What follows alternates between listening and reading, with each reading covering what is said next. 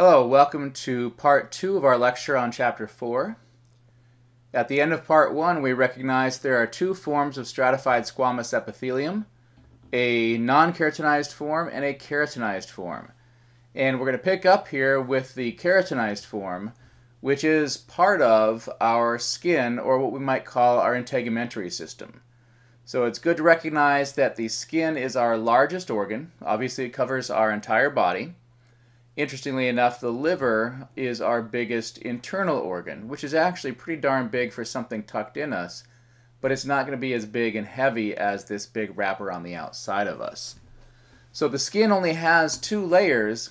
We want to talk about those two layers, but we also want to talk about a related layer that's going to bind the skin to underlying structures. So we'll begin with the most superficial or outer layer, what we call the epidermis. And we can see that over to the right. And the first thing you'll notice is it looks like at least two layers, maybe 3 or 4, and it actually can be more than that. So it's multiple cells thick, and the cells differentiate into different looking layers.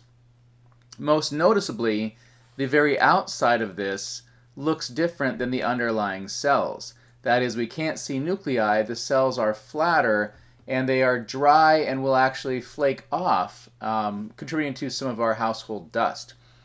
So this outer layer, the epidermis, is composed of keratinized stratified squamous epithelium.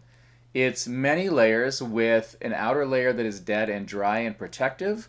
And then underneath that we have layers that give rise to new cells or that produce melanin, a pigment that helps to protect some of those deeper down cells. So within this we want to talk about two types of cells in particular. And those are going to be this Langerhans cell. And this Langerhans cell is an example of what we call a macrophage. These are white blood cells, some of which roam the body, some of which are residents in tissues like this cell. And basically this is going to help prevent things from getting through our skin to infect us.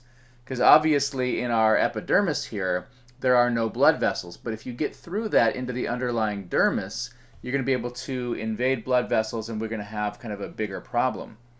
The other cell is going to be a melanocyte, and that's this brown one down here. So this melanocyte produces our skin pigment melanin. Melanin does come in a couple of different forms which help account for the different colors of people. So once we take those two forms into account and the amount of melanin produced, we can kind of encompass a broad range of skin colors. And we see that down below here. First you'll notice some of the outer layers that are actually kind of peeling away from the rest of the skin. But down near the bottom of the skin, before we get to that pink layer underneath, there's kind of a brown substance associated with these cells here. That's the melanin that the melanocytes have been producing. And one of the jobs of that is to protect cells like this one here we see in cell division, which gives rise to the new cells that migrate towards the top surface. Well, this cell down here can be protected by that pigment, and therefore we're less likely to suffer damage to our skin. Obviously, this can, of course, result in skin cancers. All right, so the question is, if UV radiation is damaging, why can some UV radiation be beneficial? In other words, why would we have problems if we don't have access to any UV radiation? And the example here is that, well, UV radiation helps to convert a steroid, a cholesterol-like molecule that's in our skin, into vitamin D. And vitamin D, when activated, causes the absorption of calcium by the kidney and the intestines. And we'll see a little bit of that going on over here. We're going to talk later about homeostasis, maintaining a constant internal environment. And we have glands like the parathyroids located on the back of our thyroid gland, which produce a hormone. And this hormone's job, in part, is to activate vitamin D, which is going to lead essentially to this reabsorption of calcium from kidney tubules so that we're not urinating out calcium that we need, and to increase our ability to absorb calcium from our digestive tract. Alright, so the deep layer of the skin, the one that's underneath the epidermis, is simply called the dermis. It's composed of dense irregular connective tissue, and we talked earlier about dense fibrous connective tissue. So we recognized it came in different varieties. Since this is dense irregular, it means the collagen fibers go in all kinds of different directions, meaning that the dermis is tough, but it's not as tough in one particular direction as something like a tendon or ligament might be. And so we see the dermis extending from the epidermis down to a region where we start to have some adipose cells, and that's obviously going to be our deeper underlying region that binds the skin to other components. So this idea of the dermis relates, though, to a number of different things like stretch marks, but also to wrinkles. And so when we think about wrinkles, which often come with old age and sun exposure, but can be made worse by smoking, these result from a loss of collagen and elastic fibers. So our skin is no longer held together as tightly as it once was. And so this idea of sun exposure causing wrinkles is probably pretty important to a lot of us, because we may get a lot of sun exposure during the year. And if we want to stay young looking, we want to protect ourselves from that UV radiation and do things like avoid tanning booths. Of course, smoking is also good to avoid. Smoking may decrease blood flow, particularly to the edges of your body, and decreased blood flow may contribute to these wrinkles as well as a lot of health problems. Alright, so deep to our dermis we have something called the subcutaneous layer. So the subcutaneous means under the skin. Cutaneous membrane is another word we can use to describe the skin. And of course, we probably already know a little bit about the subcutaneous layer, because this layer that has areolar and adipose tissue within it is a common site for injections. What's kind of cool about this diagram up here is they show a number of different ways in which injections might be given. Obviously, to be intramuscular, to actually put the injection inside of muscle, you have to get pretty deep down.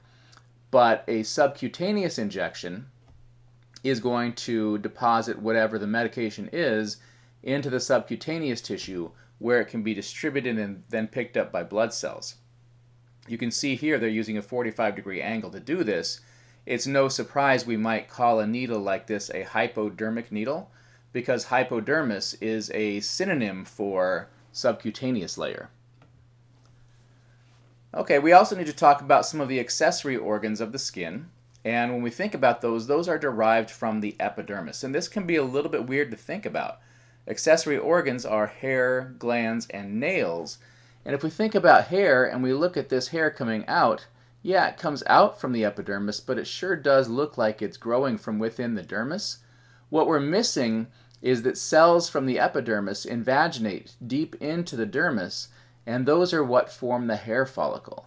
So we are deriving hair from epidermal tissue, and the same thing can be true for glands. We can see a duct here that's going to empty out onto our epidermis, and if we follow that down, the gland is going to consist of tissue that is epidermal in nature. And there's kind of a way in which we know that this is likely to occur.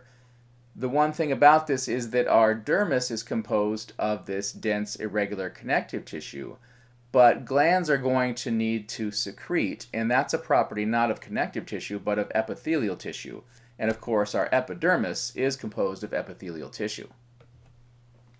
So what kind of glands do we have? We're not going to talk about all of them. We'll talk about two major types, sebaceous and sudoriferous. Sebaceous glands, like the one we see here associated with this hair follicle, are going to release oils. So those oils will be released onto our skin or into our hair follicles. And of course, we recognize that if these glands become inflamed, we get acne. And that means that we're basically going to plug these things up. They're going to get filled up with oil, and we can get whiteheads and blackheads as a result of that. Sudoriferous glands are going to be our sweat glands, and we can see those in a number of different spots. Now, these are generally going to rise up towards the skin surface, and they're going to put more of a watery fluid onto our skin, and this is going to help us with thermoregulation. And we talked about this maybe earlier in the semester. We know that it takes a lot of energy to convert liquid water into a gas, and therefore we can use that to remove heat from our body. We will sometimes put sweat directly onto hairs, particularly in areas like our armpit, and we do actually have two different kinds of sweat glands, some of which we have all of our life, and some of which we start to develop at puberty, which tend to provide a little bit more odor with that sweat. Okay, so this chapter also mentions organ systems, and we're not going to really spend time on them, but it's probably very important that you take a look at this table in your book. It's going to give you an idea of the kind of things that we're going to get into throughout the semester. Of course, the integumentary system we just breezed through here in this chapter, and we recognize it does a lot of important things. It protects our body. It's an outer wrapper. It provides temperature homeostasis, so the fat within our subcutaneous layer can help keep us warm, and the sweating can cool us down when we need to. We're going to synthesize vitamin D here, which is essential for our calcium metabolism. And of course, we receive some sensory input from the outside through our skin as well. But you can get an idea of everything we're going to get into by reading brief descriptions of them here. Next, we're going to get into the cardiovascular system, and it's kind of a cool system because it has to connect all of our other systems together. And so, of course, it's going to have many, many roles and will be very interesting. So take a look at these. They're not going to be tested on at this point, but we will cover every single system here. One question you might want to ask yourself is, why do we have two people for the last two systems?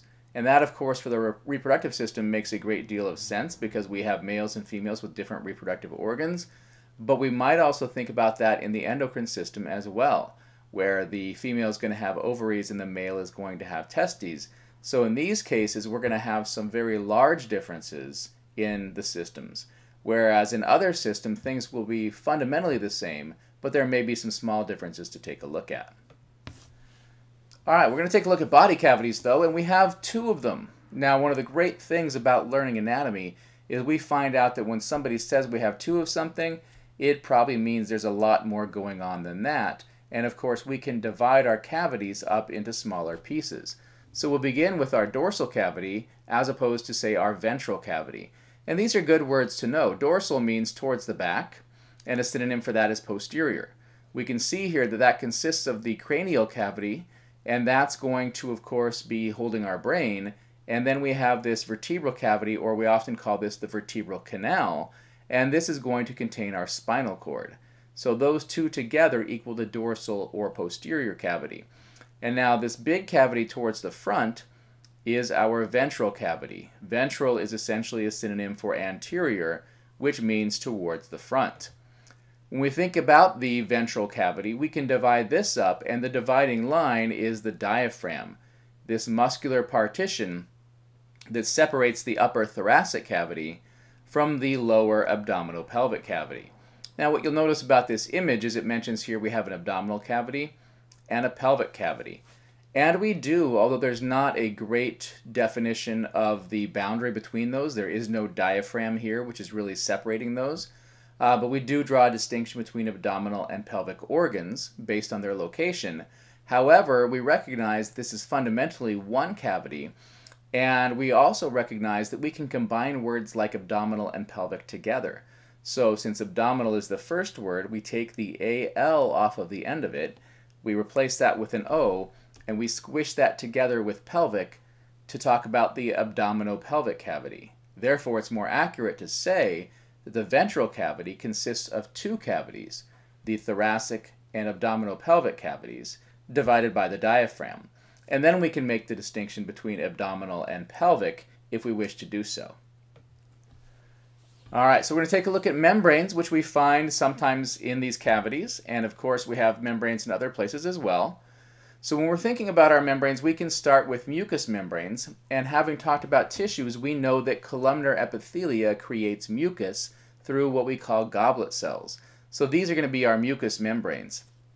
We find them in our digestive tract, our respiratory tract, and in tubes of our reproductive tract. And of course, mucus provides some benefits to us. It's going to provide protection from invasive particles like bacteria and viruses, and in our digestive tract will actually keep us from digesting ourselves, so protecting us from things like stomach acid. Now this cool picture in the bottom right gives us an idea of what's going on with mucus within our respiratory tract. We see columnar cells, and we also see some shorter cells, so that reminds us that this is probably pseudostratified, and we see cilia atop the cells. So we know that this is our ciliated pseudostratified columnar epithelium. And we see particles in here, which we've breathed in, which have been trapped in mucus, and the cilia is going to wave those up. And what it's going to do is wave those up through our respiratory tubes until we get out of our respiratory tubes and into our throat, at which point we can actually either spit out or swallow these particles and the mucus associated with them, so that we're protecting our respiratory system. Now we also have serous membranes, and these relate very directly to that ventral cavity. These line, support, and connect things that are in our body cavities. So they're going to be lining the body cavities, connecting organs to the body cavities, and acting as pathways for blood vessels. They are specifically associated with our heart, lungs, and abdominal organs, and they secrete a watery lubricating fluid to make sure that we can have movement in these areas without damaging these thin membranes or the organs that they are associated with. And so what you'll see here is that we have three words: pleury, pericardium, and peritoneum. Usually I might use the singular term pleura, and these are going to be names for the membranes that are associated with these. In each case, we actually have two. We use the word visceral, which means organ, for the membrane that's on the organ surface, and parietal for sacs or membranes that are associated with the wall. For instance, your heart sits within the parietal pericardium. That's going to be the sac which contains your heart, and the very outer layer of your heart is called the visceral pericardium. Okay, we have two other membrane types. Synovial membranes are inside of our joints. This picture here doesn't really show that, but it explains where that would be. So they've cut off the joint capsule, and they show a joint cavity for a synovial joint. That means that there's a space between the bones where they articulate. Now there's a meniscus in here that would be composed of fibrocartilage, because this is our knee, and there's going to be hyaline cartilage where it labels this as articular cartilage, and that's a nice smooth cartilage. But synovial fluid produced by the synovial membranes is going to help to lubricate that joint and kind of prevent damage that occurs. Now, we can, in some instances, get arthritis. That would be rheumatoid arthritis, psoriatic arthritis, things like that, where we're going to get inflammation of these synovial membranes. We're going to have restricted joint movement and then damage to these cartilage surfaces and eventually to these joints. Meninges are actually very different than all the rest of these. These are connective tissue membranes, and we see some here. We have what we call the arachnoid mater and the dura mater, in this case wrapped around the spinal cord. We'd also find these not just around the spinal cord, but also around the brain itself. But these are connective tissue membranes, so they don't secrete. They will instead contain cerebrospinal fluid, and we'll learn later about the secretion of that. Associated with the meninges, this collection of membranes, there's actually a third one as well called the pia mater, which we can't see because it basically looks like the outer surface of the spinal cord. But there's a condition associated with these, and that is meningitis. And the ending of this, itis, means inflammation. So meningitis would be inflammation of meninges, just in the same way that the arthritis we talked about earlier is inflammation of joints, because arthro refers to joints. So meningitis can be either bacterial or viral, and there are vaccines to protect us against some forms of this. Now, college students, particularly freshmen living in dorms, places where people are cohabitating closely together, are commonly at risk for this. So that's an important thing to recognize, is that the risk of meningitis varies at your particular stage of life, and some of it has to do with your association with other people. All right, so our final topic for this chapter is going to be homeostasis, the capacity to maintain a constant internal environment and to use your body's physiological processes to adjust to maintain some kind of stable point. For instance, we maintain a constant body temperature, a constant blood glucose level, and do the same thing for many other factors such as calcium levels. And we can do this through something called a negative feedback mechanism. And so if we take a look at negative feedback, we have some kind of control center that can respond to stimuli. And we have to think about what it's going to be doing. We can see that down here on the bottom. So we want to maintain homeostasis, a nice constant environment, and obviously we can dip too low or too high. So in this case, if we get too high, there's too much of whatever's going on, too much blood sugar, we get too hot, that's the stimulus which some sensor is going to pick up. We're going to send information to our control center, which is going to direct a response, and we're going to produce some kind of effect that returns us back to our normal value. So we have to kind of get maybe an idea of how this is going to work in a particular case, and we can see that here. We're going to talk about body temperature, and I've divided this into two pictures so that they're nice and big, but we'll start here with us at a normal body temperature, and then we drift to above normal. So that's our stimulus. And we're going to get information here in our brain, and we're going to recognize that, we're not at the right value. We are too warm. We need to cool back down to 98.6. And so we're going to direct a response to this. We're going to secrete sweat, and we're going to dilate blood vessels, meaning we're going to bring more blood to our skin. So we're bringing this blood from our warm body out to our outside, which we are making wet. We're going to have that sweat evaporate, taking heat away. And of course, that heat is going to come away from that blood so we can deliver that cooler blood back to the core of our body and return our body temperature to normal. Okay, there's other options though. What if we fall below our normal body temperature? Well, that's a stimulus too. And again, we're going to have sensors in a control center, the same ones, which are going to be able to direct a different kind of response. So in this case, we constrict our blood vessels, meaning we put less blood to the outside of our body where we are potentially losing heat because we're in a cold environment. Now, this could be being in a cold body of water. This could just be, being outside, not wearing enough clothing. And so we're going to make sure our sweat glands are inactive. We don't want to be sweaty when we're cold because that's going to make us lose more heat. We might even shiver, which is going to cause us to actually generate some body heat. And that all should help us return back up to a normal body temperature. Okay, but what if we don't want to maintain a constant set point? What if instead we need to start a process and finish that process? And I can't think of a better example than giving birth. Once you start giving birth, you really just need to get that done. And then once you're done, you don't need to do whatever it is that you had to do to get that process done anymore, so you want it to stop. Well, we're describing here a positive feedback mechanism. And so this is a mechanism where we get an increasing change, but it's in a single direction. This is not the raising and if it gets too high, lowering to create a balancing act, but rather starting something and having the very starting of that process cause us to more intensely engage in that process, ending only when the stimulus ends. So the example I'm going to cover here is birth. We have a child in here and we're going to have some muscular contractions of the uterus. And that's going to stretch this cervix down below here. And as the child's head pushes into the cervix and stretches that, that's going to actually create positive feedback. So we have to think about what's going on in here, what the mechanism is.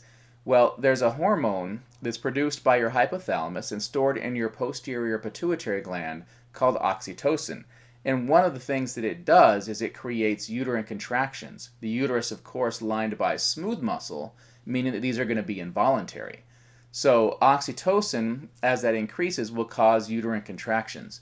The baby's head pushing into the cervix is going to cause more oxytocin to be produced, which is going to increase the intensity of uterine contractions.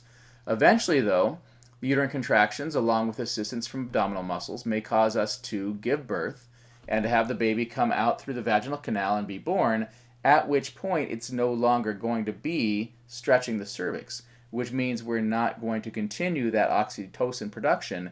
And while we still may have uterine contractions for a while, they should begin to kind of decrease in intensity. And of course, there actually is some value for having those uterine contractions. It may help to tighten back up the uterus. Also, we're going to get oxytocin production through breastfeeding because it's also related to milk letdown. So we still may get some things for pregnant women after this, but not with the same intensity that we had during the actual birthing process.